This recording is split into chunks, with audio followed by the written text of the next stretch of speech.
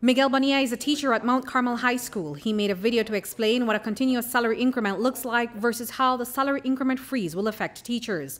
Not just for the next 4 years, but for the duration of their teaching years. In this example, there's a 28-year-old teacher who has 27 more years until he retires. So, it's someone who is very early in his teaching career.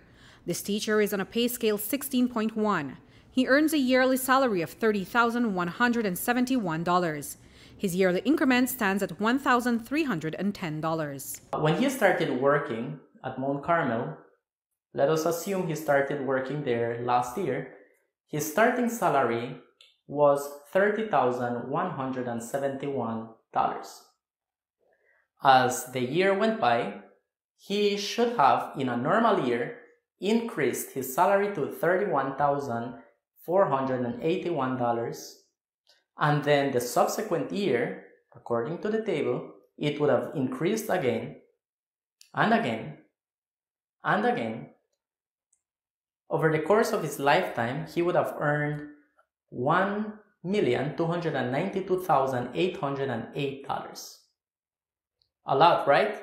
Almost $200,000 would have gone in income tax. Now, Bonilla explains what a teacher's salary would look like if government's proposed 4-year increment freeze is implemented. In the first year, his salary did not increase.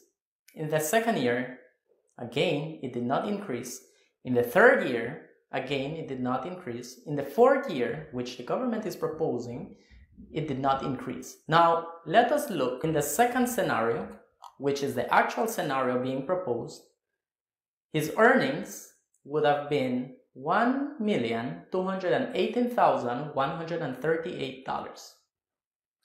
If you notice, there is a profound difference between what he should have gotten in a normal year and what he is getting for the pandemic year. According to Bonilla, this example shows how a 4-year increment freeze would short this teacher over $70,000 over the duration of his teaching career. According to the government, over the 4 years, he should have lost approximately $5,240. However, if you minus over a lifetime what he lost, you would end up with a total of losing $74,670. So that is the profound economic implication of a salary freeze over 4 years. Reporting for News 5, I'm Andrea Polanco.